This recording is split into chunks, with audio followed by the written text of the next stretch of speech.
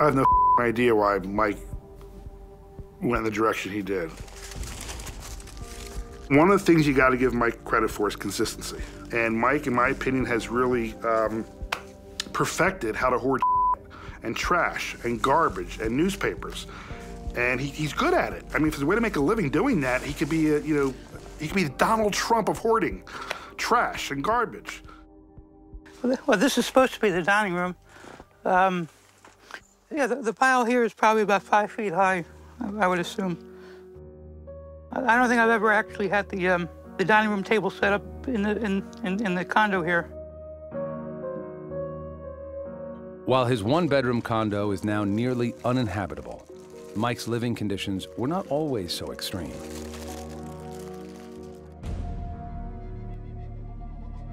For 4 decades, Mike spent his days as a ticket broker, bringing in over $200,000 a year.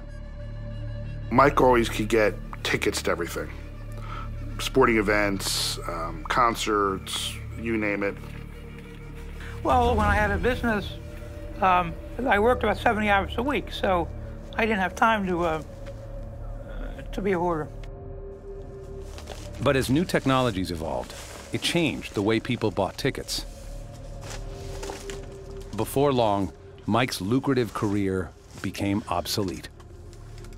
Now that there's the internet, anybody can buy or sell tickets online. So there's not as much need for a ticket broker now as opposed to 10 or 20 years ago. Well, this is supposed to be the kitchen. That's something I was going to cook actually a few months ago.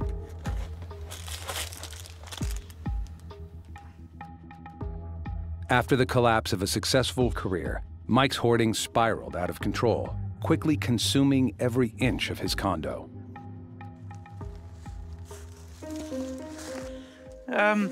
This is the bathroom, which is filled with stuff.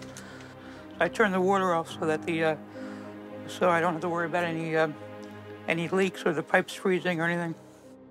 So I haven't had running water in at least 3 years.